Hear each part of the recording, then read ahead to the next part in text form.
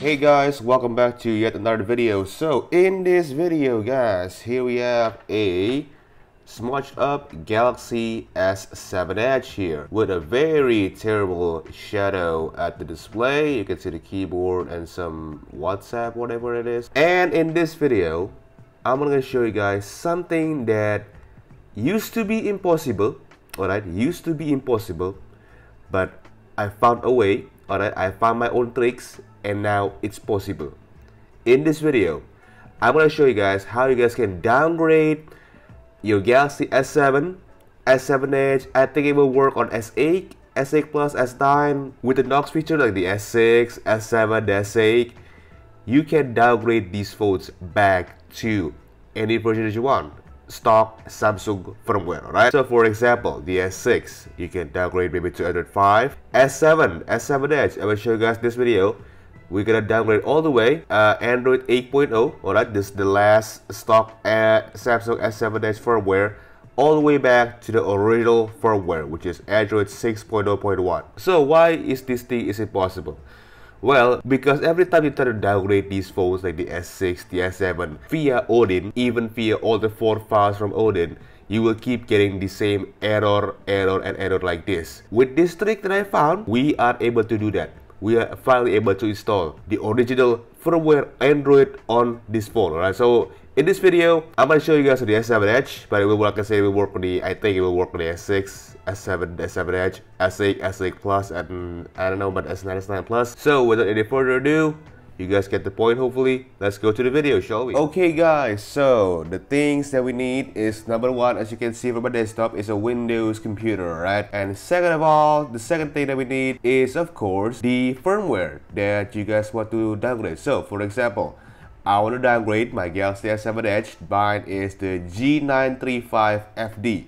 You guys could be different, so you just go to look at your settings about phone and find out which version of your phone is, and then go to this website, alright, somefw.com, to download a firmware for your phone. Alright, so mine is G935F, and you can see there S7 Edge FD. Mine's a dual SIM model here, and then you can see your device S7 Edge, and then you're gonna scroll down here and then you see your region. Alright, so make sure it is the one that is the same one as the country as you're living in, or the phone previous version is. So I bought this phone in Malaysia here, and it's running the Malaysian firmware here, so I'm gonna download the Malaysian one here, and then we're gonna just see there we got all the full files here. The full file means is when Odin here, you can download the BL, AP, CSC, and Home CSC. They all got the 4 files, so not only 1 AP files. And I'm gonna download the latest Android 6 one. As you can see there, Marshmallow 6.0.1. Alright, you guys can download Try Nougat too. So let's go ahead and download 6.0.1 here, and there you go.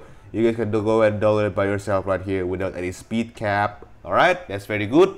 Now, like I said in the beginning, you guys cannot just flash like this because it will come up with an error. But not right now, thanks to this app. It's called ClassyKitchen by Android Dev here. So big thank you to Android Dev for creating this tool here. So yes guys, you can create your own custom ROM, quote unquote, with this application. You guys can customize this Samsung firmware that we just download. So with ClassyKitchen here, we can do a lot of things, but I will show you guys later on. So all you have to do here is just scroll down here and find a download.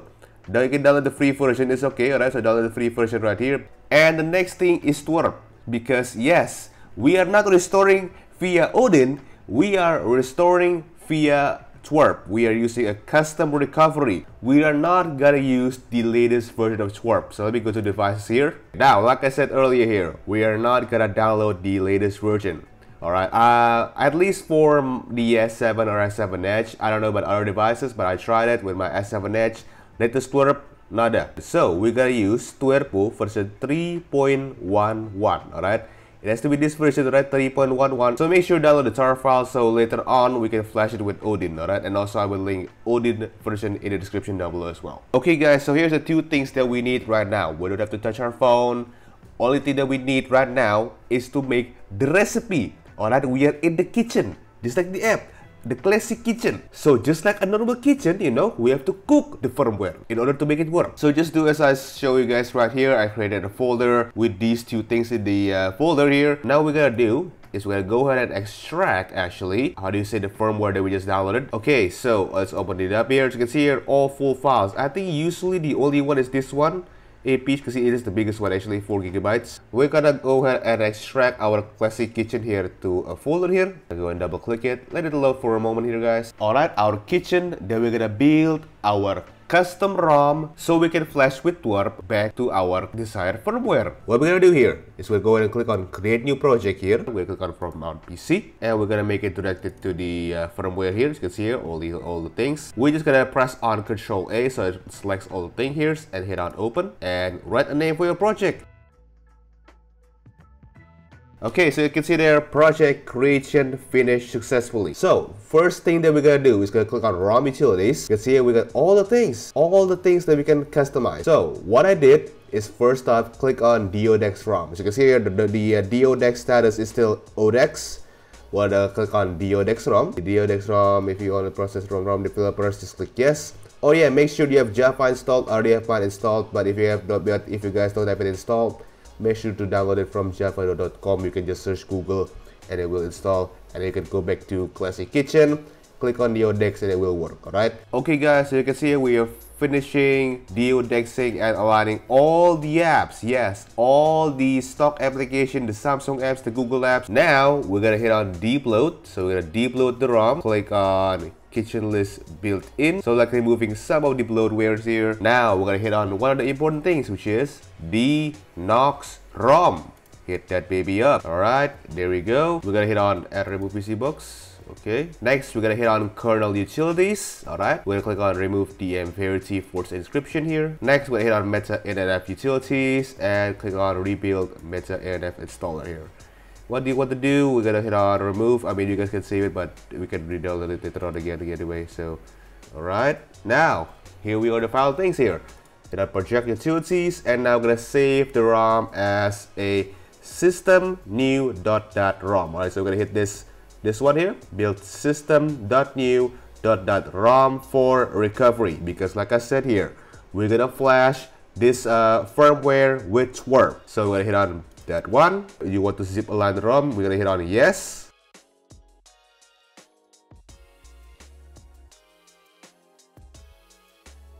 Alright, so we built our ROM here. Now let's test out if our food is good or no. So what we're gonna do here is we're gonna turn off the phone here.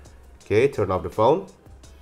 Alright, now once the phone turned off here, we're gonna press on the power, volume down, and home button at the same time here. So power, volume down, and home button. Press them all together right here. Then you see this baby up.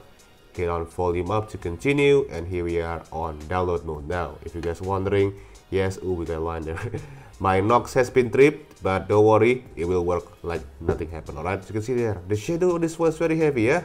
Wipe out our IKEA cable, not sponsored of course. Alright, so this is the Odin I'm gonna use here, version 3.13.3, a newer version than that, should work just fine here. So I'm gonna open up my Odin here. You can see there the ID comms app is blue, and that's because this apps and drivers needs to be installed, which I think you guys should already be installing it before, right? So we're gonna flash our Twerp 3.11 here. So we click on AP and make sure here click on Twerp 3.11. Alright, for your phone, mine is the Hero 2 LTE S7 dual SIM Exynos. There we go, 3.11. Hit open. And hit on start, but I'm gonna turn off actually auto reboot, because we're gonna go and go to the Twerp after this. Hit on start and recovery.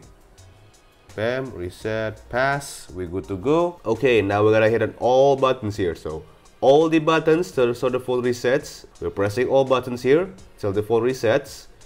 Pressing all buttons till the phone resets here, so the phone resets, and then let go the volume down button. So it's just pressing the volume up button here, like so. Power, volume up, and the home button, and we now should be in Twerp. Are we? Yes, we are. 3.110. Now here we are back at our ClassyKitchen folder here that we extracted here. So we got 3 more folders here. Now we're gonna go ahead and go to output here. As you can see here, this is the firmware that we just created. Now, for a size difference here, so let's do a quick comparison with the size here. This is the stock ROM without any deep loading, denoxing, whatever, 2.07 gigabyte. Our customized firmware, 1.17, so around 900 megabytes shrinkage in size. All right, remember the file is at your ClassyKitchen extracted folder.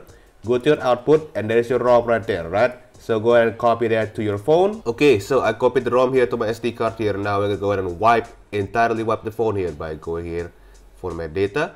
Yes, hit on yes. You can see all those red lines will be gone once we formatted the data here. So make sure again that everything that you have on your phone, back it up. It's not too late to say that, am I? Advanced wipe, Dalvik system, data, internal storage. We're gonna wipe them all. In the cache, swipe to wipe, hit home, install, select storage, micro SD card, which what I had to put my ROM on. This is the one that I use. S7, what is it? S7 Marshmallow Test 1. Alright, so let's see. Can we do this? Swipe to confirm flash, and there you go. Installing S7 Marshmallow ROM started. Okay, the flashing is completed. I just charged the phone because I forgot I got 14% left. So it's successfully installed here. Again, 6.0.1 stock TouchWish Marshmallow. Let's click on wipe cache and Dalvik. Make sure to clean all the things and hit reboot system. Do not install, and we will now see a magic that we've never seen in years of trying to downgrade these Samsung phones thanks to the binary issues, the knocks. It boots. Look at that. It boots.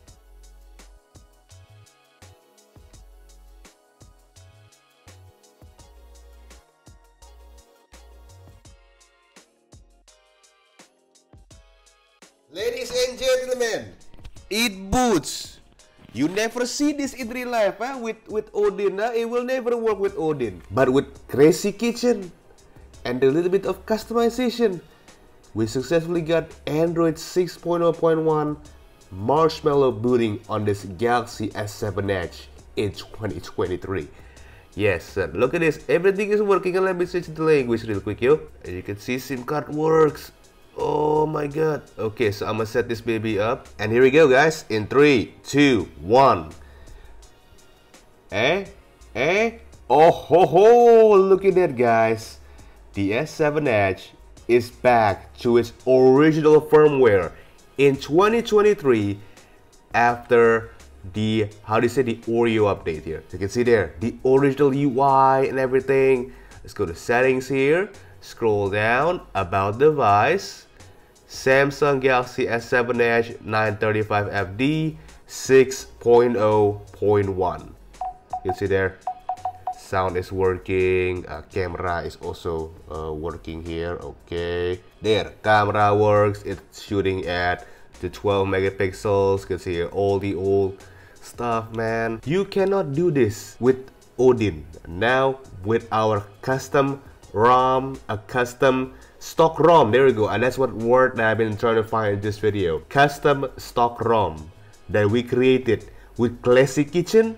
We can now downgrade Samsung phones from their less firmware to their original firmware. The old lock screen. Let's see the I think we got an older charging animation too. Remember this one, guys? Oh, look at that. It just exploded like that, like the Note 7. Oh wait, I forgot. Ah yes, what a rare sight in 2023, seeing these two phones on their original firmware.